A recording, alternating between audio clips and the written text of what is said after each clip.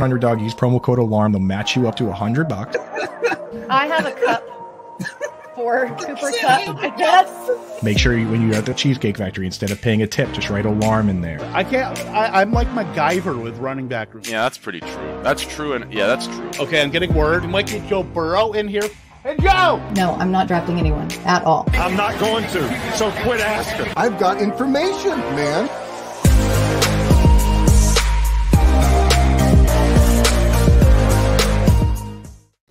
And ladies and gentlemen, we've got information for you, man or woman, because week 1 is this Sunday, but we did have a football game yesterday. We are going to talk about it as well as everything else from Sunday and Monday that is about to happen. It is Lightning Round, powered by Fantasy Alarm. I am Kevin Tompkins. To my right on the screen, Britt Flinn with her brand new setup. Below her, Gary Haddow, live from an undisclosed location in a bunker somewhere in the Pacific Northwest. To right below me, Mr. Andrew Cooper, the king of the Chinese finger trap. How is everybody doing? Phenomenal. Doing fantastic, man. Phenomenal. Phenomenal. Arugula. We doing our Jim Rome impressions? Let's go, Gary, Brad Gary, in La Jolla. Gary, where are you? I'm in a closet somewhere. I got lost. Well, there's a lot of children in our apartment complex, and apparently you can hear them through the windows. So we had to improvise. So I actually have a hot water heater next to me, so we'll see how this goes. Acoustics are kind of nice in there, though. Like, you sound phenomenal. The dulcet tones of Gary Haddow. I think you look phenomenal, Coop. All three of you. Stop it, dude. Me? This old thing? Do you like when I go like full X-Files on you? Just disappearing. How's that? I got a bit of a sunburn today. Jesus Christ. I don't know what the settings were at before, so we'll figure that out as we go. We will figure that out, but let's figure out some of the football that happened last night. And Gary, you're the talk of the town right now. I mean, are you being held against your will? Blink twice. Of course, Mr. Scampers, we love to see you, the most famous show cat in the history of show cats. And Mr. Scampers is grilling in 90-degree weather in the rain. Sounds like you're in some kind of very temperate climate. So just avoid that rain. SoCal, baby. Nervous That's about a your boss cat? move, dude. In the rain, bro. No fear. What are you, Scamp? What are you grilling, dude? I want to know what's on the grill, dude. Chat cat, probably some salmon, maybe. Yeah, swordfish, beef and chicken, some tender victuals, some what are those? I forget what they're called. The little like grilling up some fancy feast. Yes, break me off a piece of that fancy feast. Absolutely. Oh yeah. What'd you say, Brett? Coop was on Sirius XM today, by the way. I was like, Channel 87, I got on the Fancy Sports Radio. Got on the radio. I was like, yo, sports. Mic drop. Bring in the hot takes. Yeah, oh my Lord! Well, let's talk some football here, because we actually had some National Football League football last night between the Buffalo Bills, Los Angeles Rams. I don't know what they were doing. I don't know if they were playing the game of football, but looked like the Bills' time to shine. So I will not say he who shall not be named. I will not make this into a one Buffalo Bills wide receiver show. But just a little round table, your thoughts on the festivities last night. The Buffalo Bills' big win over the Super Bowl champion Los Angeles Rams. Yeah, man. I'll say, I mean, we can talk about Gabe Davis. He had the snap share that you want, right? Played every snap but one. Kevin, as he pointed out, the one snap was a kneel down. So virtually played every snap. He, made the most of his 5 targets, scored a touchdown, caught a bomb. Did his best Adam Thielen impression, which is what you wanted from his ADP, right? You wanted to be the second fiddle and get a decent enough target share, play all the snaps, and keep that high touchdown rate, because that's going to be the difference maker for this guy, right? Like we you can't be an Adam Thielen fan like I am and say too many touchdowns and then watch the game that Gabe Davis had yesterday and not be on board with that player. So before this game, I was the person saying that I'm scared of him at the ADP. We don't know what it's going to look like. We don't know who's going to get the targets. Well, we saw yesterday that he played every snap. In my opinion, he got the second most targets. Zach Moss getting one more target doesn't matter.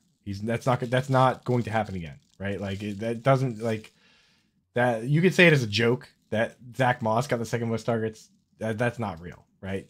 Gabe Davis is the second target on the team, and the guy that's dust is Dawson Knox. But we'll talk about him soon, dude. But Gary, how did you feel about Gabe Davis? Are you in and on Gabe Davis now?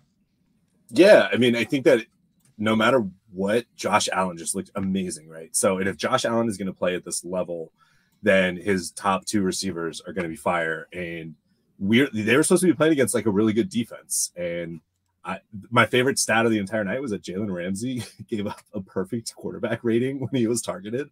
Like, it's just so awesome to see.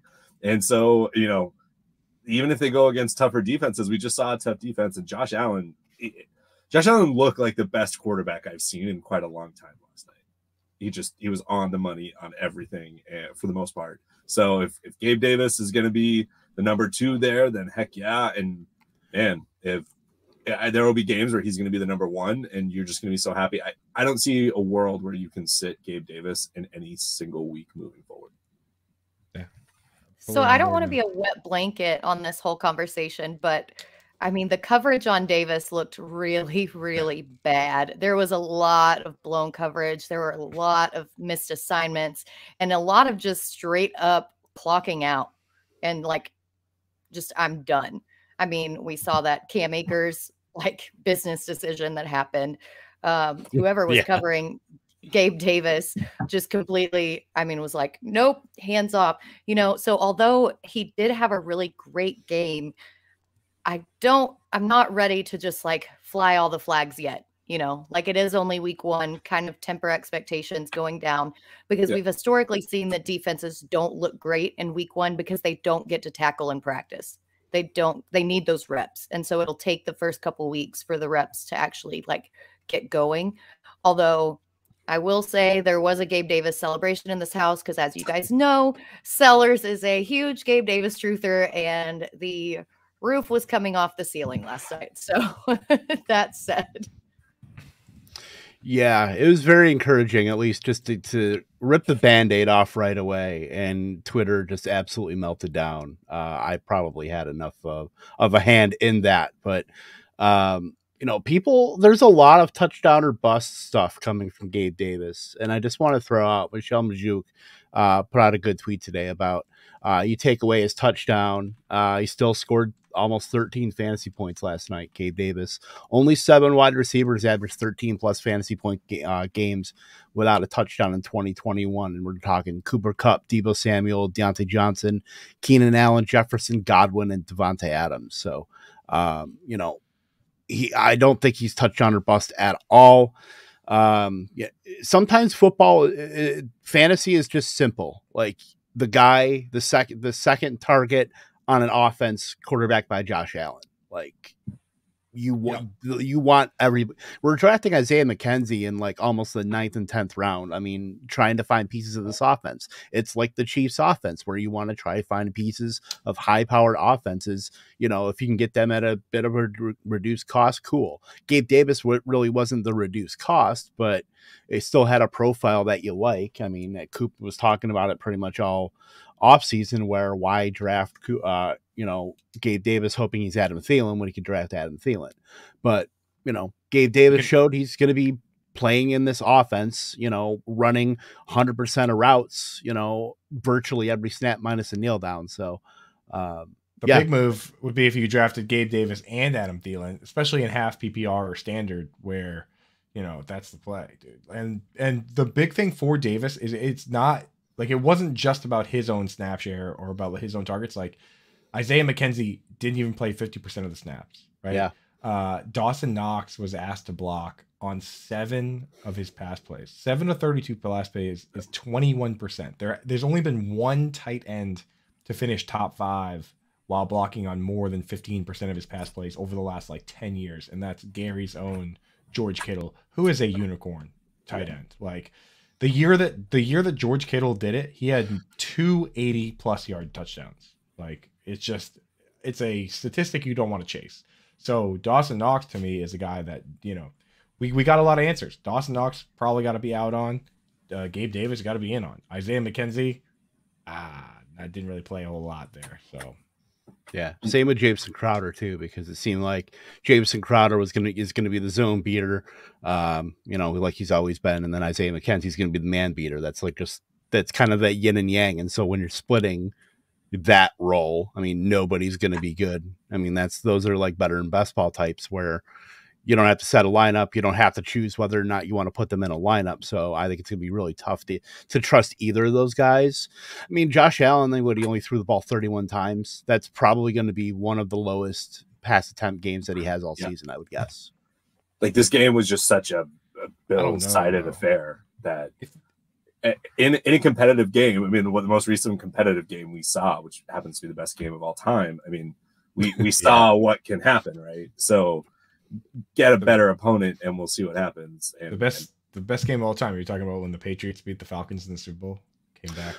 Dude, my wife and I were talking about this last time, and she was like, "Wait, you keep saying this is the best game, and then you say this," and I was like, "Best Super Bowl, best game." I don't know what to tell you. So it came back for 28-3. Super Bowl. I was wearing I was at a party. I was the only person in a Falcons jersey, by the way. I had my Deion Sanders jersey on, the red Falcons jersey. Everybody else they're all Eagles fans mostly, so it didn't really matter. But yeah. Anyway, let's switch over to the Rams real quick. The odyssey that is Cam Akers. Not great, Bob. I mean, just it's the Darrell Henderson show at this point. Yeah. Well, and then you talk about like Kieran Williams getting hurt on top of it. And then instead of even letting Cam Akers take those snaps, they brought in like their punt returner to do snaps. Yeah. Like that's how much in the Brandon damn Powell. doghouse he is. Yes. Like it does not look good for Akers. And I don't know if that's because he's still dealing with a little bit of that soft tissue injury that we heard about in the offseason, if it's because he's just not explosive anymore because of his Achilles or because of his lack of effort, because we did see a couple of missed assignments when he was supposed to run block or pass block. And I don't know, just did not look good. Not great, Bob. Would you, we did this question earlier today on the Better Sports Network, 7 to 10 a.m. that we do. Would you rather be Kieran Williams and get hurt before you even touch the football, or would you rather be James Cook and fumble your one and only carry? When James Cook fumbled, I definitely was like, maybe this is going to be the next Kareem Hunt. Yeah, that's right. That Kareem Hunt did do that. And then he had like an amazing epic game after that still. So, but clearly that did not happen. Yeah. Not quite the same. The amount of just, I mean, Britt said it, like everybody slow your roll. Like it's one game. It's really tough seeing this stuff. And it's, Akers coming off of his injury. The Bills offense looks great. I don't know if Cook is all of a sudden just going to be benched long-term. And then I'm assuming we're about to get to him, but like Allen Robinson, I mean, it makes you pretty damn nervous. The most recent thing that I saw about Allen Robinson is only his 2 targets. Was Stafford said they were playing a ton of zone, and so he kept getting cover 2 up against the sideline, and therefore he just wasn't going to look for him. I don't know. Feels like a good excuse. Feels like still terrifying. Everyone's been burned by Robinson lately, so I'm excited for week 2 to see both these teams and see what is actually true and get at least a second data point to start seeing lines. Well, and then Sean McVay comes in today and he's like, yeah, we'd really like to get Robinson more involved. And it's like, you think? Like, what are you talking about? Like, when you're that one-dimensional, of course the game isn't going to go well for you. It's just, so I'm not panicking yet on Robinson, but it definitely is not a great start. Yeah, and then he had Tyler Higbee channeling his 2021 Amon-Ra St. Brown with 11 targets, a lot of them at the end of the game. And Ben, I mean, in a world such as this where Ben Skoranek gets 6 targets, and then Tutu Atwell was even getting involved. not great. But yeah, it'll be great to get that second data point for sure. Also, Cooper Kupp is still Cooper Kupp, so I don't think we have to worry about anything regarding him. So, anything else before we hop into week 1 stuff, or further week 1 stuff, I should say? Yeah, that's most important. We got That's it. Yeah. All right, perfect.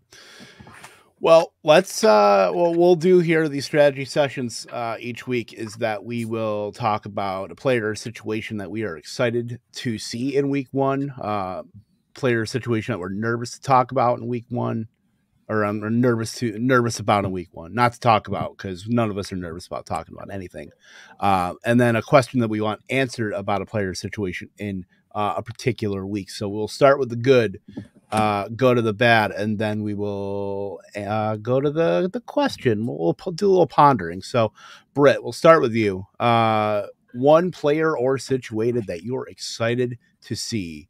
What piques your interest? What has you jazzed up about week 1?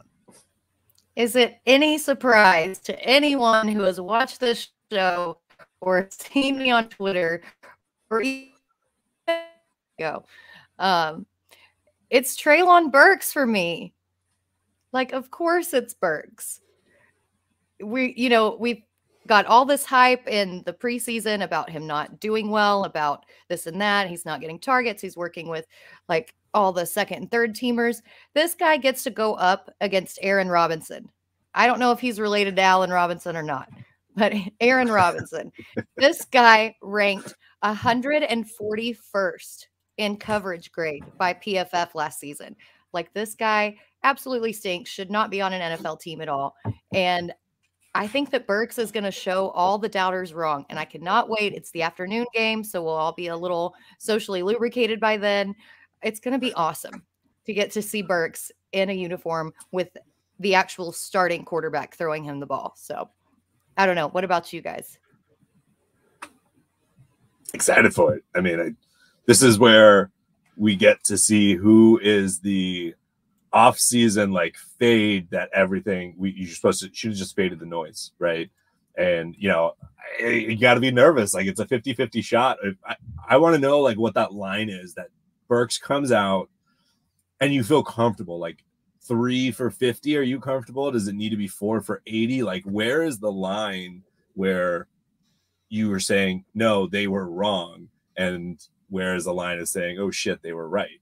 I have no idea. I mean, they set his line at 25.5 on his receiving prop. So I would say around 50, that pretty much like, okay, we're on a good start. That's where we're going. And it'll go up from there. And I think against this matchup and this coverage, he could like go over his target prop or his yardage prop, like with 1 catch. Yeah. Like, he could totally do it. Definitely. I think Coop, you're on mute. I have Burks in a bunch of best ball leagues and a bunch of high stakes leagues, so I'm definitely rooting for Burks. But at the same time, because I think we made you draft him. I had a bunch of Burks already. There was no situation where I was forced to draft Burks. I love Burks. I love Britt Flinn. I love Chris Sellers, and I love America. So of course I'm going to have Burks on quite a number of teams, and I do not appreciate that slander. Not here, not on my timeline, and not ever. But what I was getting to there is that I am, because of what I do for a living here, I am contractually obligated whenever there is a undetermined target totem pole to root for the tight end in this situation. So I guess I have to be out on Robert Woods, because I do want to see Austin Hooper come out and make a little noise. You know what I mean? Because it's like I gotta pull for my boys, the inline guys grinding out. So I do have a little Robert Woods too, but it would be nice if it was Treylon Burks and Austin Hooper, and Robert Woods was just like doing that thing he does where he just blocks really well on run plays, so could happen. That would be beautiful.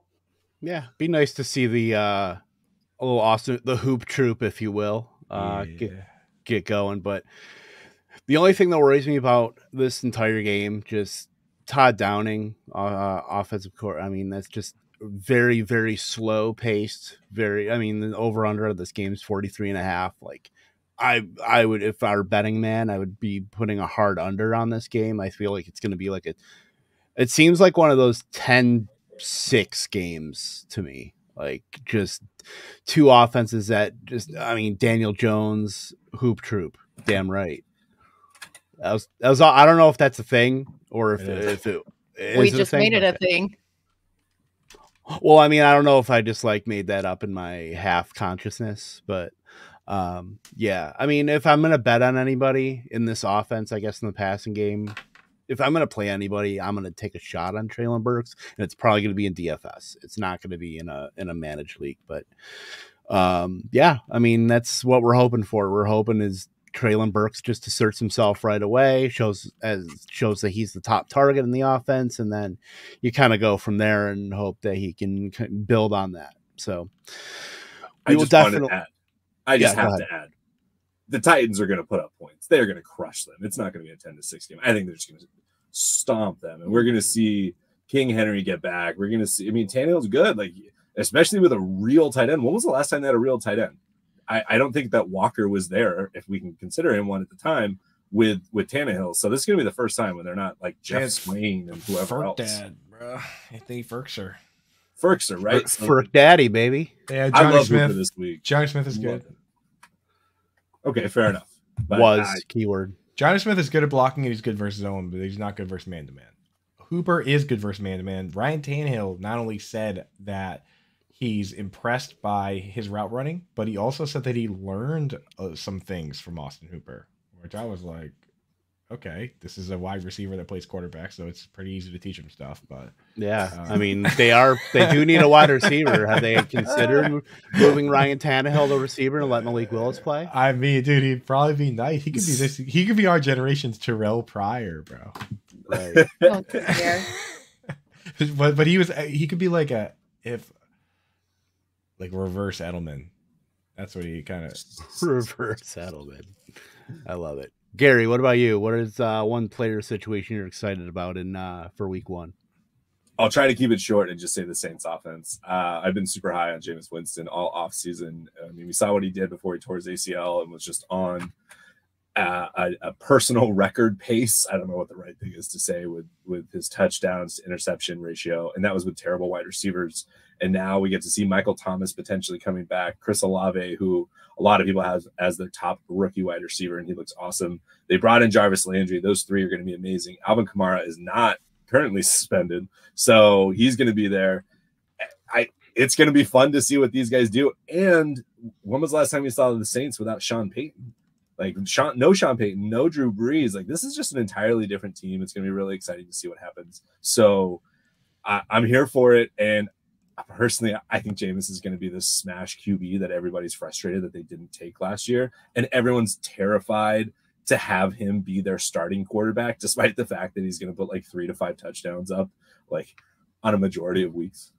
Gary, I have money on Jameis Winston to lead the league in passing yards at his prop bet. Yeah, I don't really bet that often, but when I do, I bet on Jameis Winston.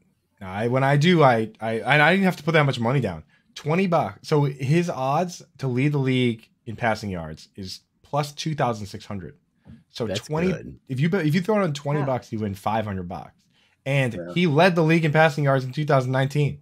Like, he's done it. He's done this. He threw for 5,000 yards in a 16-game season. He has Michael Thomas, Jarvis Landry, Chris Olave, Alvin Kamara, a bunch of weirdo tight ends, Adam Trotman, Taysom Hill, whatever he's up to, Juwan Johnson, first week 1 megastar last year. Nick Vanette, baby. Post-hype sleeper, Marquez Callaway. Marquez Callaway, dude. Traquan Smith might be floating around over there. You know what I mean? I don't know. Deontay Hardy. Deontay Hardy. The entire depth chart. Whatever Deontay Hardy wants to call himself this year. Deontay Harris, Deontay Hardy, monster kick return superstar. So, and the thing about passing yard total bets is that pick sixes, dude, you get the ball right back, baby. You start slinging. You start slinging it again. So that's old Winston, man. Yeah, and I don't think that's Winston anymore. New eyes, new legs, can't lose. New eyes, full hearts, can't lose. Yep. Let's go, baby. Let's go. This matchup with the Falcons too, it's just a really good way to kind of ease into the season and like get some actual game time reps with all these new receivers, because I think the Falcons are ranked 32nd in fantasy defense. I mean, they are going to be atrocious. And so, what, you were going to say something, Gary? Just if for DFS purposes, AJ Terrell is amazing shutdown corner for the Falcons. If he's going to be on Olave or if he's going to be on Michael Thomas, it's going to be a tough day for them. If he's shadows. Landry, baby. Yeah, that's the point. Like, there are so many good receivers on this team. Like, whichever one he shadows, whatever, you still have like 2 studs. Yeah. It's going to, and then Kamara. So it's going to be a super exciting game. I'm all on the Jameis Winston train. I have been. I'm with you. Like, I want to see this redemption, man. I wanted to see it last season, and then he tore his ACL. Man, it's happening this year. Let's go. The beautiful thing about it is that Alvin Kamara has never had 1,000 rushing yards. It's usually passing. So like he gets all those stats. Winston does. Yep. He do. If we could play the Scott Fishbowl lineup just through hype and talk, and can we do that instead of the actual playing of games? Because he's my QB too, and just put all this positive energy into the atmosphere, please. Yeah, I mean, from what I see, Jarvis Landry's going against Isaiah Oliver, who is just kind of blah as a corner.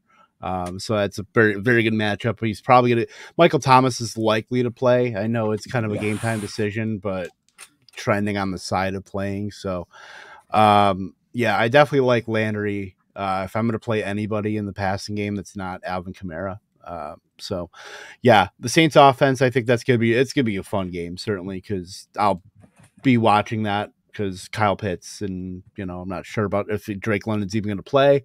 Because he is questionable heading into week 1. So it might be the Kyle Pitts show, or they could just bracket him and not let him do a damn thing. It's possible, but it is what it is. At least the Saints will be damn entertaining. At least more entertaining now than, to talk about the Drew Brees New Orleans Saints. Coop, what about you, brother? Dude, I'm looking for my man, Rashad Bateman, dude. I wrote the articles on him, talked about him, potted him up.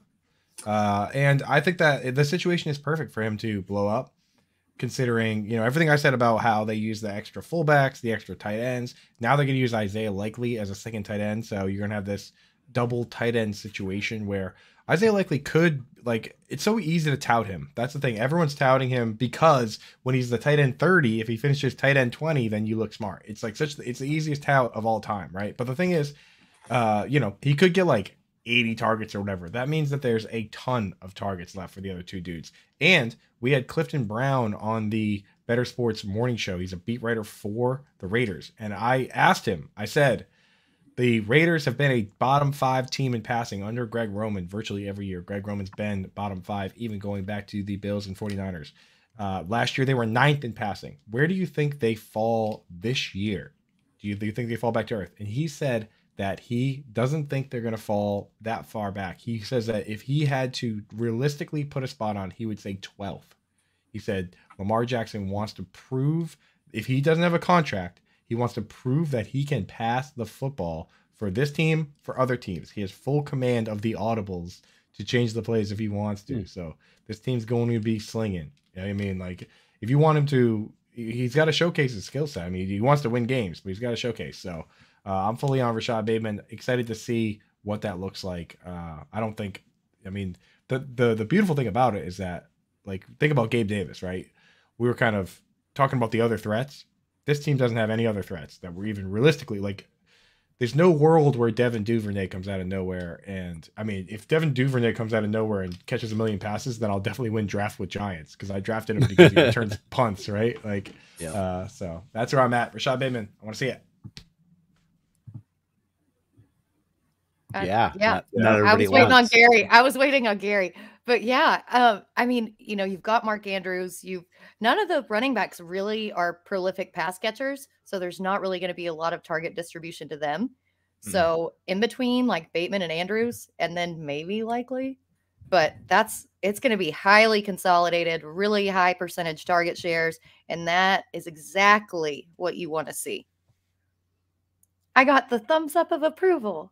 Yeah, because that really is what you want to see, though. I mean, dude, they both got Andrews and Hollywood both got 150 targets last year, and Hollywood's gone. I mean, it's sometimes it be easy like that, you know? Sometimes fantasy football is just easy. It's easy when the narrative you want is, you know, presenting the Rashad Bateman narrative, not the Gabe Davis narrative. But anyway, by the way, guys, I realized what that crinkling sound was. If you guys heard it, it's because I was playing with the finger trap the whole time. I knew it was the finger trap. I knew it. I was just sitting here. I was like, Rashad Bateman. Hey. Gary, what do you think? Wait to get my fingers on you. Yeah. All right, you guys are up. I'm clipping that. Like ET, like finger trap ET. Bateman phone home. You should do like ETN. ETN. We have evolved. I think I should just saw that 7 people left the stream. Well, yeah. I mean, this is what our show has become. We are a parody of ourselves. Yeah. Well, it's been a long week. We've all been working hard. We're all kind of really just basically hallucinating at this point. So yeah, pretty much. I'm just here for the finger trap references. Yeah. Kevin, who are you excited for? Who you guys like? Well, Gary, I wanted to know what you thought of Rashad Bateman. Oh, I know. I'm high on it. I feel like I've always been high on him, but it kind of ebbs and flows because I kind of just feel like I need to see it with the running back stuff. I don't know. Something makes me nervous that the 1,200 and whatever that he could easily get is just not going to be there. But I think that's because I'm so high on Mark Andrews that I'm nervous that if Rashad shows up, what happens to Andrews? Because if Andrews ends up at 806 and you drafted him in the 2nd or 3rd round, you're pretty frustrated, right? And that means, hey, somebody else got to steal with Rashad Bateman. I'd be curious to see if both of them can thrive at the same time. And I know that Coop has a very great article that everyone should read about Rashad Bateman and probably has lots of holes that he can poke in everything I just said. But I really like him, but I've actually found that I don't have any of him. It just happened to be where he was going in drafts, and shit, maybe that's just like coloring even what I'm saying here. But I'm excited to see what he does, especially because I love the comparisons to the aforementioned Allen Robinson or Keenan Allen and just how versatile he is as a wide receiver. Well, true, and yeah, that's pretty true. That's true, and yeah. Last year, Marquise Brown got 146 targets, and Mark Andrews got 153. So why can't we all just live in harmony, dude? Play that Beatles song about like love and friendship. This is a life hack right here, by the way. This is a life hack right here from Dave. Just sign into multiple YouTube accounts. Put it on your computer, your laptop, your big screen TV, Roku, anything, any kind of device, a toaster, your some of the monitors that are on like refrigerators. Just throw lightning round up on there. That's what you gotta do. Dave everywhere, dude. Scampers is everywhere. Dame lightning Overlord round everywhere. Wait a second. Dame Overboard changed their name to Dame Overlord after the we made a joke in the chat. I actually said the name wrong. Oh, Dame Overlord. I'm just saying Dame Overlord might be cool than Dame Overboard. That's a fire. That's a fire name change. Before I go into my player situation I'm excited about, Josh Loyola, I have Devontae wide receiver 1 and Waller at tight end. Do I flex Jacobs 3 Raiders side face or put Brandon Cooks? I like Cooks. I probably go Cooks just in case, especially because the Chargers defense, I feels like every year it's said, but the Chargers defense should be a lot better, especially now that Bosa has bookend with Khalil Mack. So yeah, I think I'm going to go with Cook, knowing that that's going to be them coming from behind. I was reading the chat and missed the question. Good job. Sorry. Devontae, these guys are so funny, dude. Well, then do I flex Jacobs 3 Raiders or put in Brandon Cooks? I would be Brandon Cooks. Brandon Cooks, man, yeah. Don't be crazy. I mean, Brandon Cooks, the over-under for so the over-under for Allen Robinson with Vegas is like 800 yards. Everyone should have kind of seen that coming. Over-under for Brandon Cooks is like 950.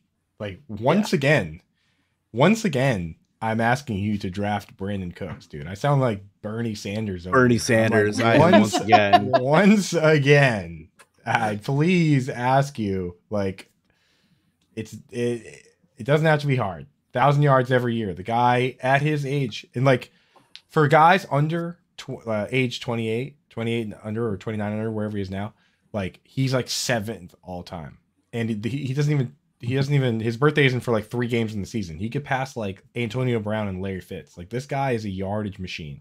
So get Brandon Cooks in your lineup. Agreed, 100%. And then I'll just get to this real quick. Who could I get if I offered to trade Cam Akers and Miles Sanders to a teammate? You could probably get Kyle Juszczyk. Yeah, like Jeremy McNichols, maybe. I don't know. You're selling incredibly low on Cam Akers. Miles Sanders is just kind of there. He's a body. He's carrying the water for Miles. I like Miles Sanders. I mean, as a player, but he's carrying the water down the goal line so that Jalen Hurts can dunk it. You know, I'd say wait a week or two and see if Akers can at least recoup a little bit of value before you're going to offer likely a 5th round pick, and when you drafted Akers in a 7th and Sanders. See, you know, if one of them, if Sanders scores a touchdown or something like that, maybe that'll can swing it your way. But I wouldn't do anything right now. I'll get to my player situation I'm excited about, which would be Russell Wilson, the Denver offense, going into Seattle, into whatever they call their stadium now. I believe it's Lumen Field or something. Who knows? Gary, you're the Pacific Northwest expert. Is it Lumen Field, or did they change it yesterday and I didn't catch it? I don't care. They should burn. Boots on the ground, Gary Haddow. That's why we have you. All the Seahawks. No, I apologize. I have no idea. I will be going there in December with the Axel Jansen, though. When I was there, the stadium did burn. Like it was on fire when I was there in Denver. Also, Gary, did you see I got into a little dust up with the Seahawks mascot on Twitter? I did. It was Blitz. Yeah. That was hilarious. Yeah, I got a little Blitz was talking a little smack, but I challenged Blitz to a pie bet, and he didn't get back to me. So Blitz is a little bit of a chicken bird, if you ask me, dude. It was amazing. Eat it, Blitz. But yes, I am very excited about the marriage between Nathaniel Hackett and Russell Wilson from an efficiency standpoint. No longer will Russell Wilson be under the shackles of Pete Carroll and his fruit stripe gum on the sideline. Definitely like the weapons there with Cortland Sutton, Jerry Jeudy. Clearly he had weapons in Seattle, but just that whole marriage and that offense that won't be in the Stone Age in Seattle will actually be a modernized, efficient offense for Russ Wilson to cook in. So I am very excited to see how that turns out. I think they'll be kind of guns blazing a bit with Russ Wilson trying to prove himself in prime time. So I am definitely excited about how that Denver offense is going to shape up. I don't think it's going to be. I mean, they won't have our lightning round mascot, Greg Dulcich. They will not have him, unfortunately, because he is on IR. But you know what? We can still play. Yeah! Oh my God! Look at that hair! Oh my God!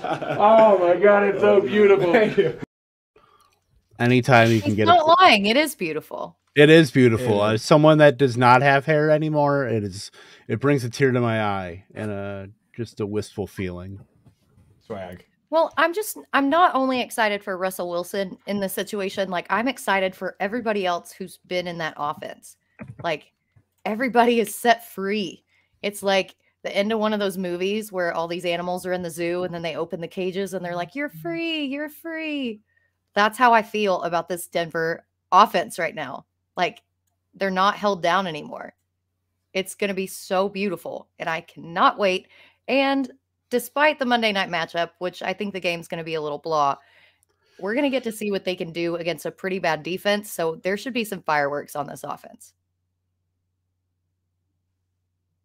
Yeah, my take is pretty simple. It's basically that like Russell Wilson's Tom Brady, and the Broncos are the Buccaneers, and Super Bowl. You know what I mean? Like it could potentially happen. So that finger trap. You're getting grounded from the finger trap. I need to get more finger traps. This one's getting kind of beat up from the finger trap bits. From trapping. It's too many traps. This thing is about to go into the Finger Trap Hall of Fame with a new record. Yeah, is that where is the Finger Trap Hall of Fame, by the way? It's actually in Canton, Ohio. You'd be surprised. Oh, really? We have our annual We did not meeting. see signs on the highway for that. We have a meeting at the Dave and Buster's, but it was actually the week after the expo for fantasy football. I hung around all week. It's right next to the big game hunting, I believe. It was, yeah. Right at the big game hunting. We all met at Waffle House the morning before. You know, we had our Waffle House hats. Oh my gosh, you still have that? Oh, I got all that stuff. Yeah, I have everything from the expo. I have here with me, like on my person. Oh my goodness. By the way, I might have searched eBay for that Grimace mug. I might be getting one of those. You got it. It has to be the mascot. If you can find it, get like 10 of them because I need. Okay, I'll get right on that. Send me some. Yeah, that won't be a question I'll get asked. You know, why, Kevin? Why do you have 10 Grimace mugs? You know, Aaron's gonna look at that and be like, "What the hell's going on?" If you buy one, it's not weird, but if you buy 10, then it's like you kind of got to answer. Yeah, then like the Fed show up to your door and be like, "What is going on?" Exactly, Grimace gang. So let's. Scampers was in the Front Yard Fantasy chat earlier, which I was also in, dude. Scampers is the undisputed chat goat. Scampers and Toronto Dave, actually, both legends. Scampers is in every chat in the history of ever. Like, it's impressive. It's amazing. There's never been a chat that Mr. Scampers is not in. So let's talk about a player situation that we're maybe not so high on. We're a little nervous about for week 1. So I'll Gary, let's go to you, Mr. Man from an undisclosed location in a bunker somewhere on planet Earth. So mine's pretty simple. George Kittle, you were nervous if you were gonna pay the pay up to draft him because of his weird injury history, calves and shins and whatnot, and then all of a sudden on Monday he injures his groin. He has not practiced all week. Depending on the site that you're looking at, some of the sites are like, the quote is like, not looking good, and you're like, wait, is that for this week? Is that for long term? Like, what's going on? And what are the implications of George Kittle being out? We won't discuss those other than to say your fantasy team is very frustrated, and he's going to be a last minute out. You know, that he's going to be going up to the wire, and then you're going to have to be scrambling to get someone. So Evan Ingram, just to say, available in many league right now. So that's kind of my pivot in all my Kittle leagues. I just, how long is this going to go for? Groins in particular at the beginning of the season. I mean, personally, I feel like you just have to lock that down for like 2 weeks and just say, we got to get this right. Otherwise, you're not going to be the same. And they need him to block given Trey Lance and the 49ers offensive line woes. Yeah, and there's also a little bit of weather concern in Chicago. I think it's supposed to be rainy. And if it is a little bit bad and they decide to play him, if he slips on that wet grass, just imagine the chances of aggravating it to where he's out for even longer. So I don't think that he actually plays this week. And then depending on the severity of it, like how long, they're being very wishy-washy and secretive about it, but I would not expect anything less from the 49ers. But yes, I am very terrified for that. Yeah, it's a injury that can linger too. So I'd rather him not play. I'd rather him just not play. Do you guys know who they signed at tight end in the offseason? Mr. Mac and Cheese, Tyler Kroft himself. The babyface assassin. Yeah. So they've Charlie Werner, and then they still have Ross Dwelly. I kind of like Dwelly. Of that group, I like Dwelly best for fantasy. If you're throwing a DFS dart throw from downtown. Like the Carlton Banks downtown. like way full court. Like if you've made a lineup with every viable tight end and you just want to diversify even further, yeah, exactly, Gary. Like dangerous downtown, like people, me trying to throw axes at the Dave and Buster's. If you're throwing that dart, dude, people better not be wearing sandals. Let's just say, yeah. For I sure. like how Britt tries to pretend they don't just throw axes around between neighbors and stuff in Arkansas. Like, hey, how you doing? Here's an axe. That's like a nice Tuesday in throwing Arkansas. Yeah. I was actually on. much better at basketball than Britt when we played at Dave & Buster's. Honestly, on offense and defense, really. I was better at the food part. We will not even go into that. We don't- Flagrant foul. Dude, Yeah, I anytime- was there. That was a flagrant one. Dude, first of all, dude, at the YMCA, when I play outdoor courts, after school, like Cool. if That you has get- no goddamn jurisdiction. If you get ball first, it's not a foul. That's a block. That's a block, and you got to get out the way after you get stuffed. You need 5 Chinese finger traps. You just needed where I'm from. That was a block, no problem.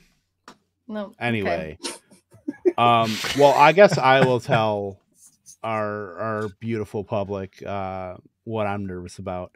It's everybody's favorite Twitter hype machine, Damian Pierce, going up against an Indianapolis Colts. Stifle on that. And I'll be stifling the one league that I had Damian Pierce in. Going up against Indianapolis, I don't know. I know Shaq Leonard is going to be out for this game, but I don't think it matters, honestly. I just don't think they're going to be throwing him into the Wolves right away. Rex Burkhead is going to have a role.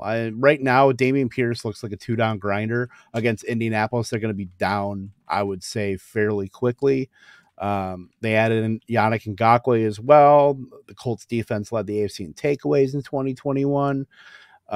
So I'm firing up Rex Burkhead where I can, because I'm just hoping that he can get some late game dump offs for PPR formats. But Damian Pierce, I think if you're expecting him to just keep that going from the preseason and all that hype, I think you're going to be very much disappointed. I could probably see 10 to 12 carries, probably like the Darrell Henderson line, just without the receptions. Like, what was he, like 10 for 48 or something like that on the ground? I mean, that's probably his ceiling. I mean, if he falls in the end zone, anything can happen, but it's not a bet that I want to make. No, he's going to make a lot of people sad. I know one in particular, but I will not mention. The only contrarian play I could say against this is that Shaquille Leonard is going to be out, and I'm curious to see if that makes any difference. I don't know that it will, but from like a DFS perspective, if you're looking for something that's going to be potentially a lower volume, a lower percentage owned, it might be him. Damian Pierce In this economy? there's the hype machine. Damian Pierce, I like That thing is running on I feel Steam like- from 4 weeks, a month ago. everybody everybody with a Twitter account is going to be like, I'm starting Damian Pierce and I'm starting Isaiah Likely and I'm starting, and then I can afford to start George Pickens. Then I can afford to start Christian McCaffrey. Like, dude, if that lineup wins, those dudes are going to be splitting the money 75,000 ways, dude. Like, I just Buying Grimace these bugs hype and- machine players, dude, missed me with that noise. The My DFS, apologies. And I was wrong. if you want it, no, Gary, you're good. Give me No, the you're Adam good. Thielens and the Amari And Coopers. These well, kids. God damn it, Gary, you shut up. No, Well, You here's shut my your thing mouth when I'm too. talking to you. but you're right, Gary. There's two ways it goes. He's either the super chalk play that you have to have in there because the lines came out when he was crazy cheap. So you either have to have him in there or everyone's gonna have him in there and you want to miss it. So maybe you make one lineup with him, one lineup without him. Because there are those, it's week 1, those money hungry monsters over at DraftKings and FanDuel came out with the pricing like months ago, right? Just to try and get as many games in as possible. So like there are some crazy pricing. So Damian Pierce is cheaper than he probably should be. Still, Yep, but he's going to be so chalky. And the thing is, people don't realize when he was at Florida, he never had over 600 yards in a season. Like he never had over X amount of carries in a season. He's never proven that he can be the workhorse back. So why in the world would he all of a sudden be the guy on a bad offense with a bad offensive line who's going to be playing from behind in a ton of games? It just doesn't make any sense to me. But anyway, that's my soapbox. I need to re-upload the makes no sense at all. Coop, you're gonna have to send me that because I was about to play that, and then I realized we didn't have that. Why isn't it in there? Oh, we took it out for copyright reasons. Yeah, let him come for us. Come on, come get us, Chumbawamba or whoever. Mark Hoppus. Yeah, it would be him. I think we'll be fine with that one. Coop, what about you? A player that I'm nervous about, dude. Player or situation that you're nervous about for week 1?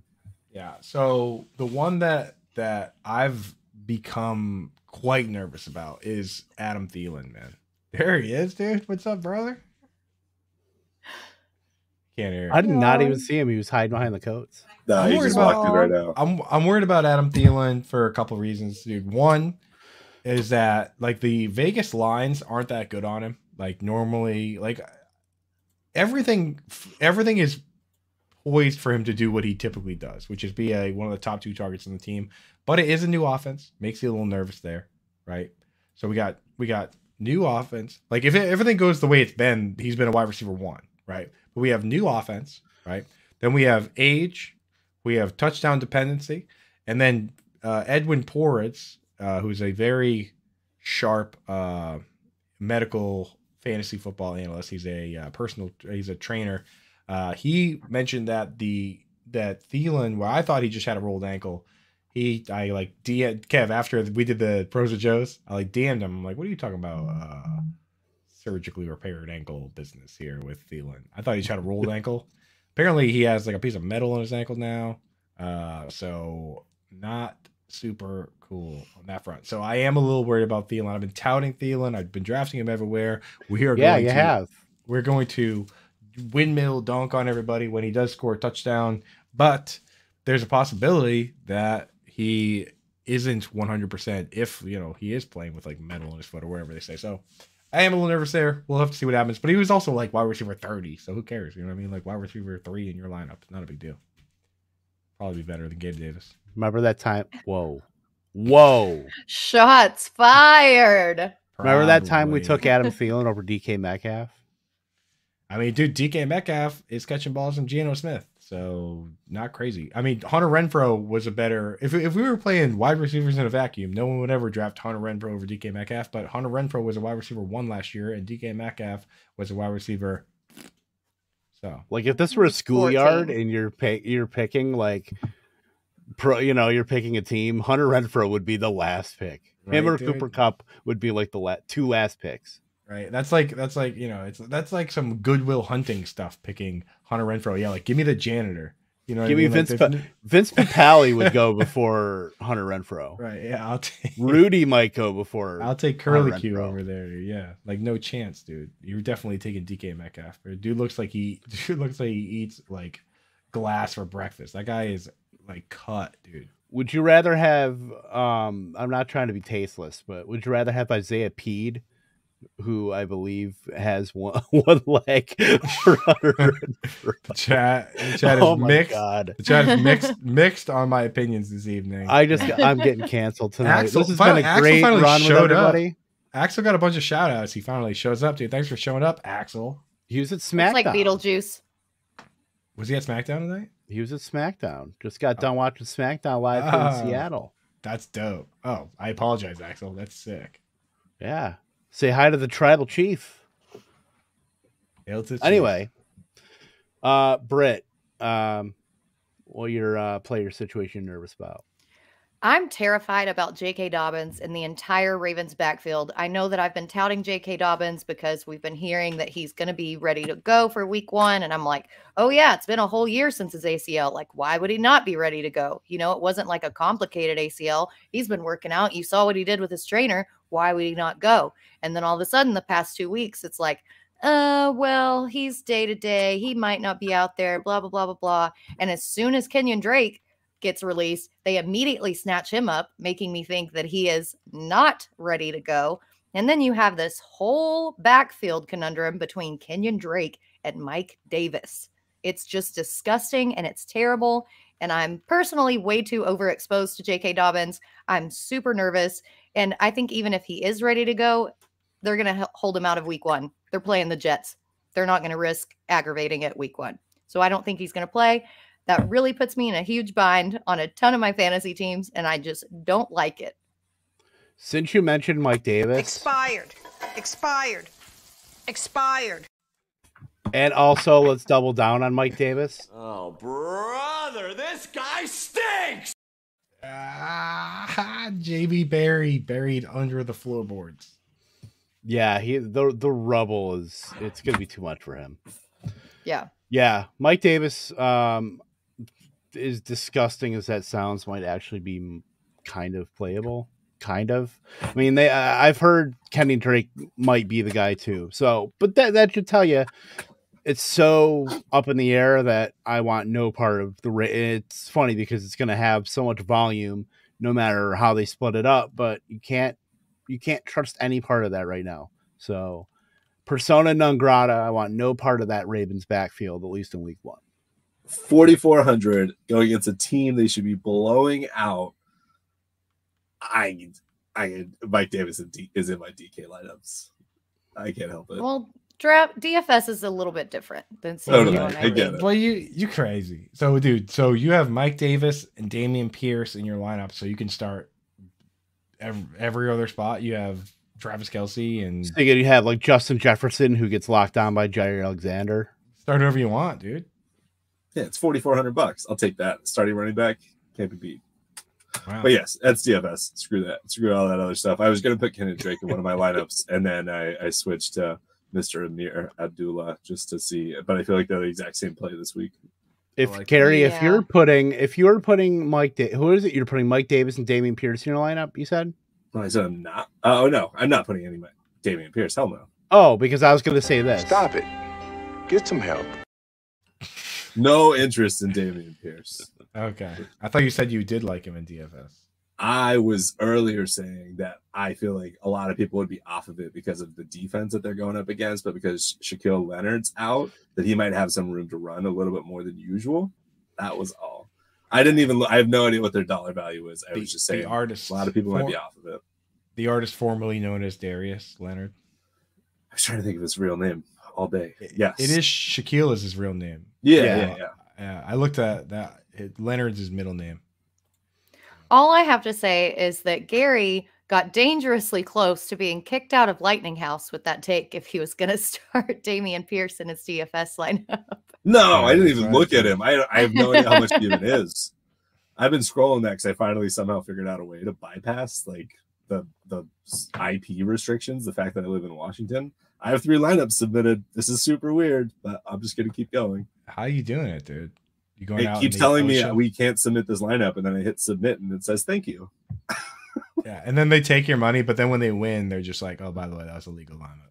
So I'm just doing all these free ones just because, like, hey, if they're free, at least I can get a taste. That's true, dude. Oh, that's probably why they let you. Traveling out to international waters to right. He's got to sail out in a dinghy. It's like me crossing over into Oklahoma to put in college football lineups. Puget Sound. Is that where you are? No, man. I'm right above Portland. Puget Sound's like all the way up where Seattle is. I'm not from the 2 cities I know in Washington are where I live and Seattle. I'm out here, dude. Cape Cod.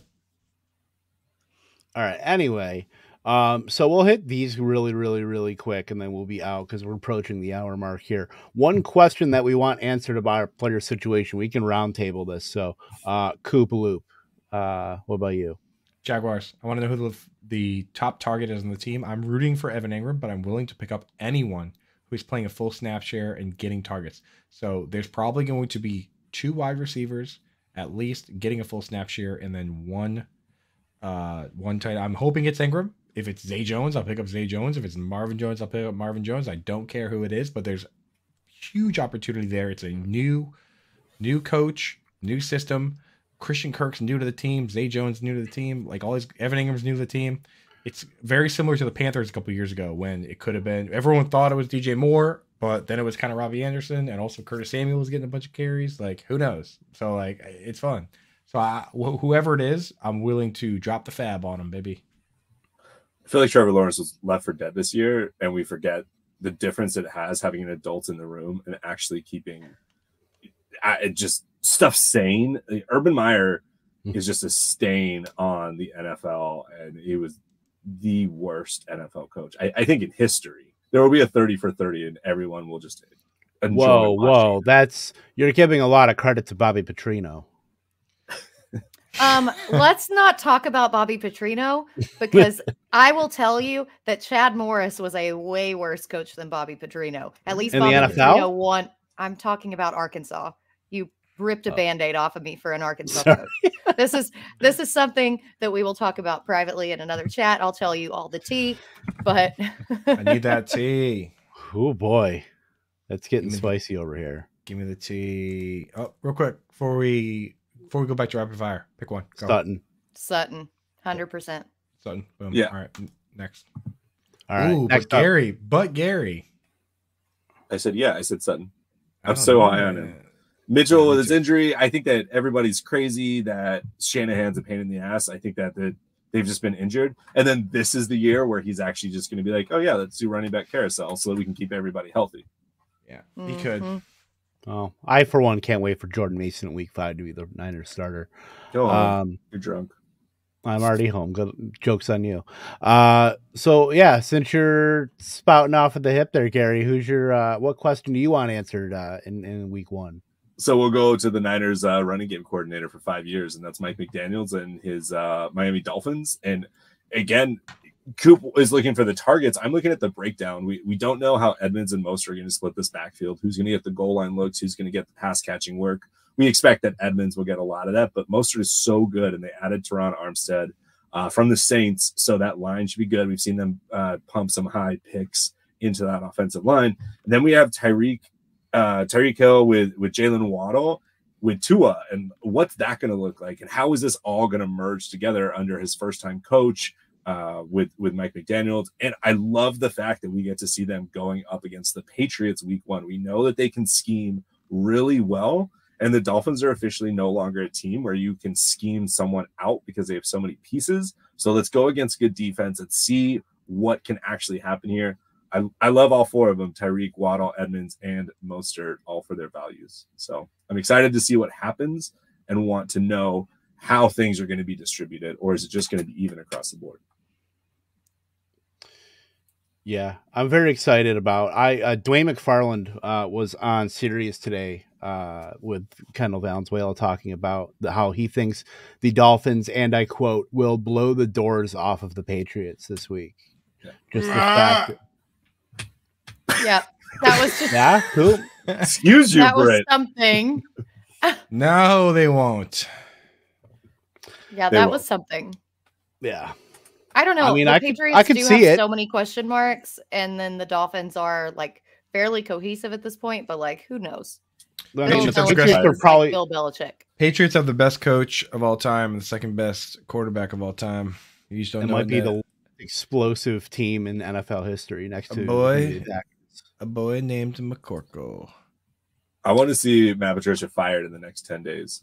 That'd be cool. It'll probably happen. Who's the best? Who even is the best player on the Patriots? It's like David Andrews. Ramondre Stevenson. Patriots aren't even good. Hunter Henry, guys. It's probably Matt. It's probably Matt. Kyle Van Noy.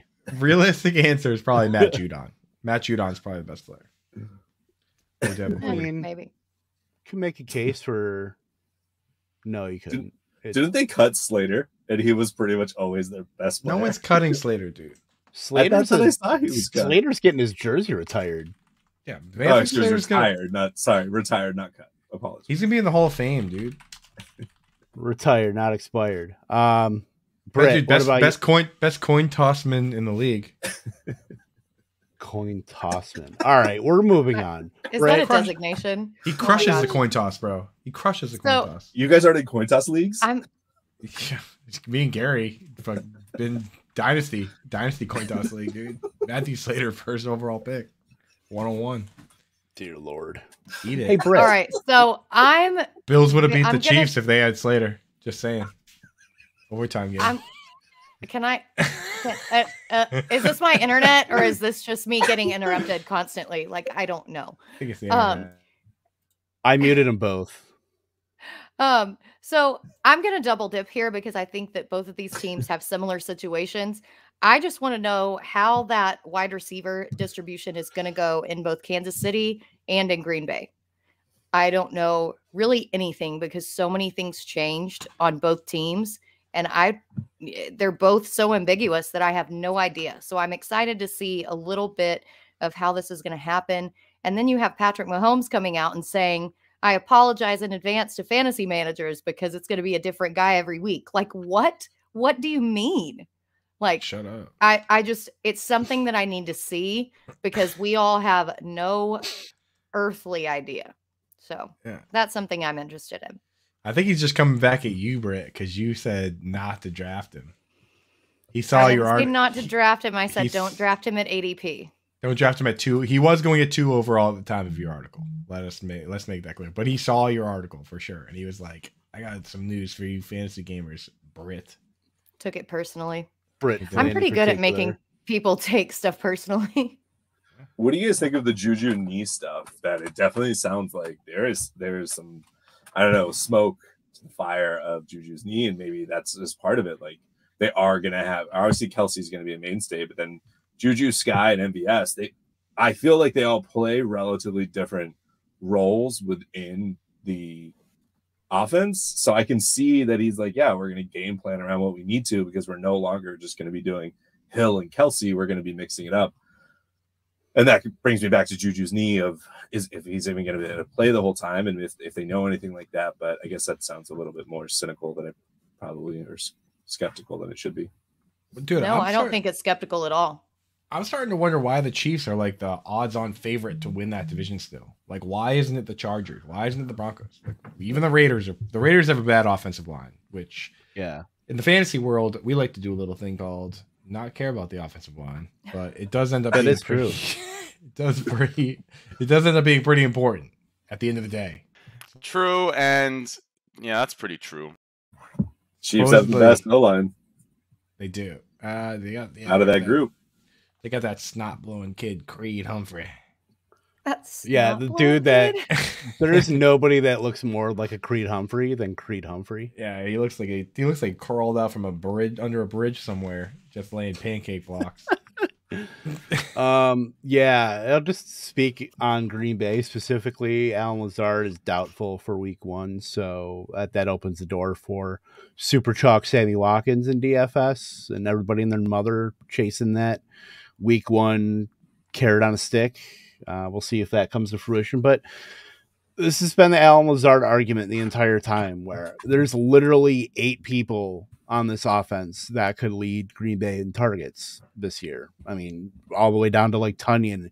Even AJ Dillon has a non-zero chance to lead this team in targets just based on his progression. So why take the most expensive option, at cost adjusted, when you could take, obviously Romeo Doubs was jumping up in ADP, and obviously Aaron Jones has been a 2nd round pick, even into the 3rd round. But my husband must be a little tipsy right now, as Andrew Cooper would say, outside his mind. Yeah, did you say week 1 Sammy Chalkins? Is that what you said? Is that what you said? I thought that's what you said at the beginning. I did not, but maybe I did, and I'll take credit for it right now. Did you say Chalk Sammy Watkins? I thought you said week 1 Sammy Chalkins. I was like, damn, Chalk Sammy Watkins, but Sammy Chalkins. We'll attribute that to you because that's what I heard. I'll allow it. Sammy Chalkins. You got to get him in a lineup now. Sellers ain't crazy, baby. I do have a DFS lineup going against our boy Jameson Tyon, so might have to throw him in there. Gary, how are you in the chat? I can never get my chat to work. We'll figure it. That's a tech question. Dude, I have the fantasy alarm and the lightning round streams open every time that so I can like talk to whoever's like I can see it. Because I don't log in anymore. Sneaky boy. I'm not a part of this officially. Yeah, people will play Dubs. I will be playing Aaron Jones.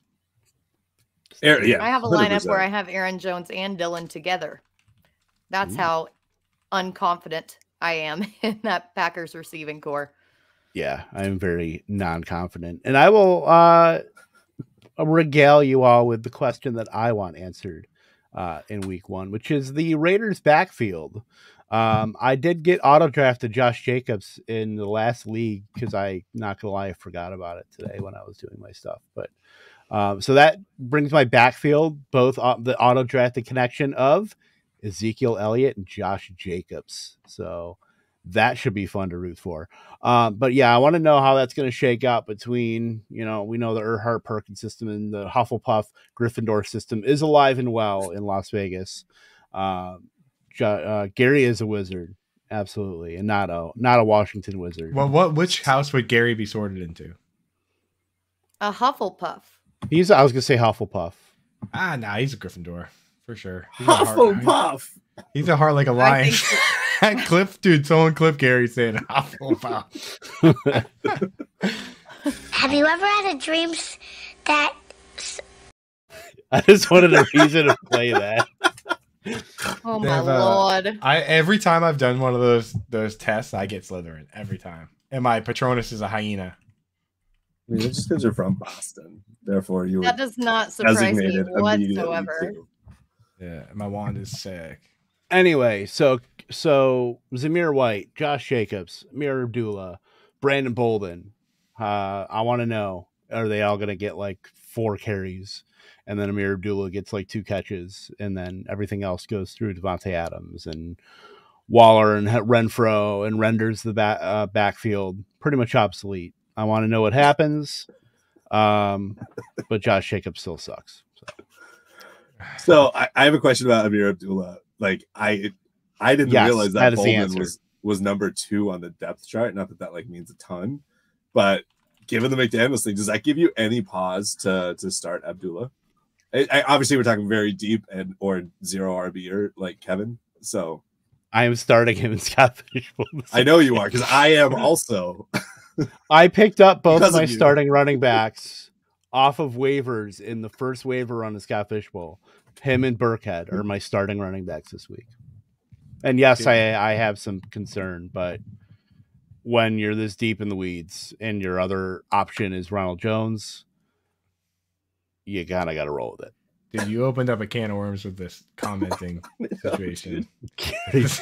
Also, we've been podcasting for an hour, and I've been commenting since second 1, and you just realized that. I know. I just realized. Yeah, and we've got podcasting for over an hour. I think we've talked about football for like 10 minutes. We are our biggest fans, clearly, because all we're doing while we're podcasting is commenting on our. We gotta get out of here. As we gotta ourselves. Get out of here. All right, shut it down. Yeah, let's get on out of here. Off the rails. One more thing, Sellers. Zamir White is a sneaky DFS play. You can sneak on out of here because I don't think so. Sorry, Brett. Tell your husband I said that. I have him in like 1 or 2 lineups, but Sellers knows he's crazy. Well, he knows, but he brings it back with the Gabe Davis love. So he's right about Gabe Davis. Let's see what else he's right about, dude. He's a hype machine, though. He really is. He is the hype squad captain. He really is. All right, we're heading on out of here. We will be back next week. Our normal time, Wednesday, 8:30 Central Time. Oh my god, that does look like, dude. That looks like a Quidditch jersey. It's a Quidditch jersey. It's a Harry Potter sweater. It's my wife's, but. Ew. It looks like the beginning part of Tommy Boy when he's in college. That's what that looks like. Oh my goodness. Before he crashes through the table, and then he got a D+. Gary, oh my god, we got to do more Friday shows because off the rails.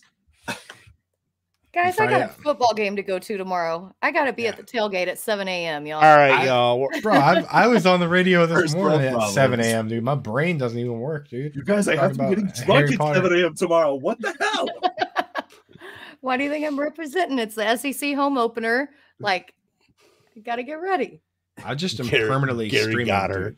I'm like terminally online now. Shut it off. All right, I'm shutting it off. We will see you next week, Wednesday. Like and subscribe to our video. Tell your friends. We want to get up to 1,000 subs so we can make no money on this podcast. Yeah, what's up? So if you haven't hit the like button, go do it right now. We love it. And I will use promo code alarm everywhere. Everywhere, dude. Prize Picks, Not on Yahoo actually anymore, but on Underdog, Benihana, Chipotle. Just throw it out there. I mean, like, dude, like Fred's dry cleaning. Think about promo codes work though. You type the code in, and it's not like they penalize you. Like it just says you don't get anything. So you might as well type alarm in wherever you go, especially fantasy football sites. We have deals with like all of them, right? Like Monkey Knife Fight, we're definitely on there. So just toss an alarm in there, see what happens. Exactly. I tried to do that at Dave & Buster's. Did it work? I guess it did because I'm still here. Yeah. So we got this. That is true. We got Lightning. Lightning. That is true. Lightning the mascot. Absolutely. All right. We'll see you Wednesday. Good luck at week 1. We will talk about week 2 and what happened in week 1, I suppose. We'll brush up on that. But till next week, for Britt, for Gary, for Lightning, for Andrew Cooper, I'm Kevin Tompkins. Gary,